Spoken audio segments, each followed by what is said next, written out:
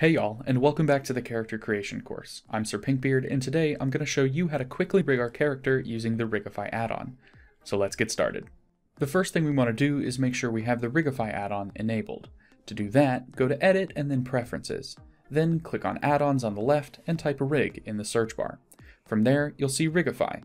Click its checkbox to enable it, and you'll be good to go. Now that Rigify is enabled, we can add in our rig. Go ahead and hit Shift-C to move the 3D cursor back to the world origin, which is the center of our character. Then 1 to look at it from the front, and hit Shift-A to bring up the Add menu. Since Rigify is enabled, we should see some new options under the Armature section, namely the Human Meta Rig and the Basic Human Meta Rig. There's also a Basic Quadruped Rig if you were working with a quadruped.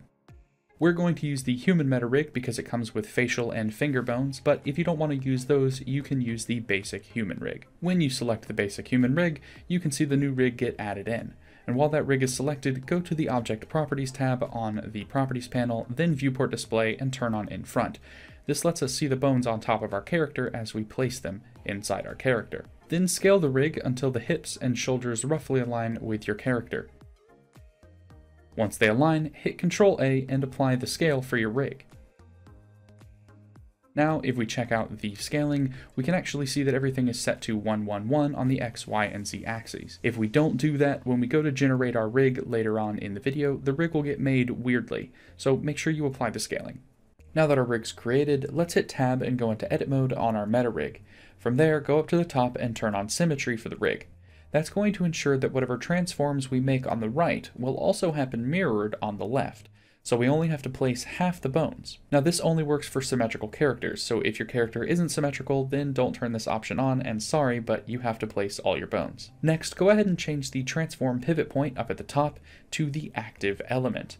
This is going to allow you to grab all of the bones in a chain and rotate by the last one, making it much easier to put the bones in position. So go ahead and bend the arms down roughly to where the bones would be in your character's arms and hands, and then let's work on the legs. Go ahead and move the bones into position as far as the front facing, and then go ahead and set the toe bones to line up with where the base of the toes would be on the boot, and just scale it out just a bit until the end of the bone is outside of the boot. That's just going to help get the rig to focus on that area a little bit better. Then go ahead and readjust the ankle and heel bones, and from here it's pretty much just set the bones where you think they would naturally go in the character. Make sure you keep some forward bend on the knees and elbows so the rig will generate the IK portions correctly, but in general, go ahead and place the bones where you think they would naturally go in your character's body, which means that for the spine, you might want to keep that a little bit more towards the back of the character rather than trying to put it exactly in the center, and you might want to keep, some of the bones bent a little bit differently based off where your character's natural progressions would be.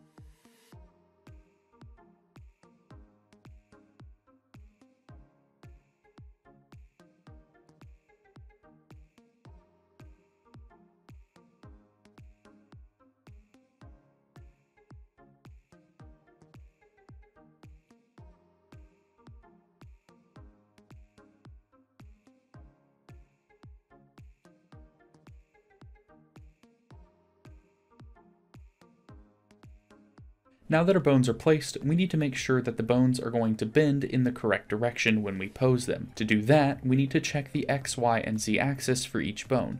And to do that, we need to go to the Object Data Properties panel, the green stickman, and then Viewport Display and turn on Axes, which will show us an X, Y, and Z axis for each bone.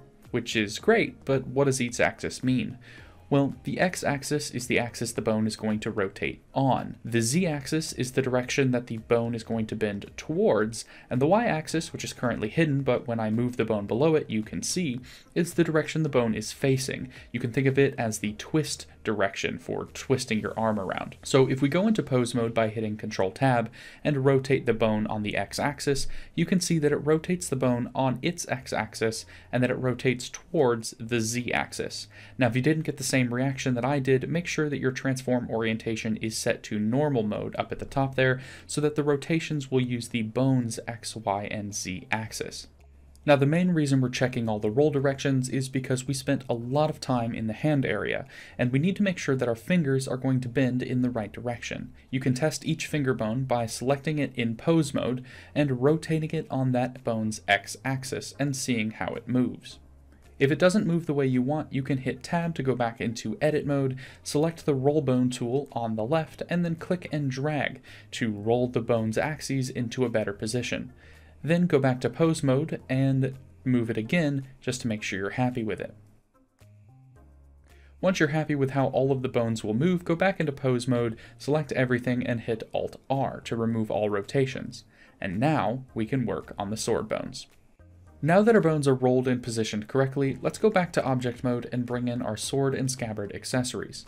Go ahead and select either the sword or scabbard, and then go to the Object Properties panel, Viewport Display, and then turn on the axes. This will give us the object's X, Y, and Z axis, so that way we can align the bone's axes with the sword's axes. Then go back into edit mode on the meta rig and turn off symmetry at the top, since we're adding in non-symmetrical bones. Then select the thigh bone next to the sword and hit Shift D to duplicate it and move it and align it with the sword. Now that we've created the bone, we need to adjust some settings so that Rigify generates some controls for us when it generates the rig. The first thing we need to do is change the bone name from thigh R01 to sword by going to the Bone Properties tab and changing the name at the top. Then hit Control Tab and go to the pose mode and scroll down on the Bone Properties tab until you get to the Rigify type. Then change the rig type to Basic Super Copy. That process is also how you add other bones like hair bones or a tail.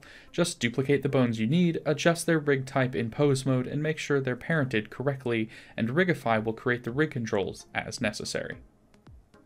Now that everything is added in, let's go ahead and generate the rig. Just go back to object mode, select the meta rig, and scroll down on the Object Data Properties tab to the Rigify buttons section and hit Generate Rig. This can take a couple of seconds to a minute depending on your computer, but it'll quickly generate a rig over top of your meta rig. Now, even though the rig has been generated, we can still see the meta rig. That's just in case you need to fix your meta rig and regenerate a rig really quickly. You don't have to, create it again. But you can hide it if you don't want to see it. Now, just go ahead and in the outliner, control select all of the objects that are going to be parented to the rig. And some of those objects are already parented to the rig, as we can see, but we will parent them again with automatic weights so that our rig actually deforms those objects. Once you've selected all those objects, select the rig and hit Control P and choose Parent with automatic weights. Now that the weights are applied, let's hide our meta rig, go into pose mode on the rig, and we can play around a little bit. Now, some things that we can see are weird, like the sword and scabbard definitely shouldn't be bending, but don't worry about that, we'll fix the weight painting in the next video. The Rigify rig comes in two types, an IK rig and an FK rig, and if you want to know the difference between them, you can do a quick search. This is not what this video is about, but just know that you have both options when you're working with the Rigify rig. But I'm going to be using the IK rig because it allows me to just work with the feet, hands, hips, and essentially head area and control the entire body. And because I'm going to be working with an IK rig, I can go into the Viewport Properties panel and turn off the FK rig layers so that way I don't see those controls. Alright y'all, that's the video. Thanks for watching. If you've made it this far, hit that like button. It really helps feed the algorithm beast and promote this video. And if you want to see the next part in the series, go ahead and subscribe and ring that bell to make sure that you get the notification for when we do the weight painting video to fix all of this ridiculousness. I'm Sir Pinkbeard. Thanks for watching, and I'll see you guys in the next one.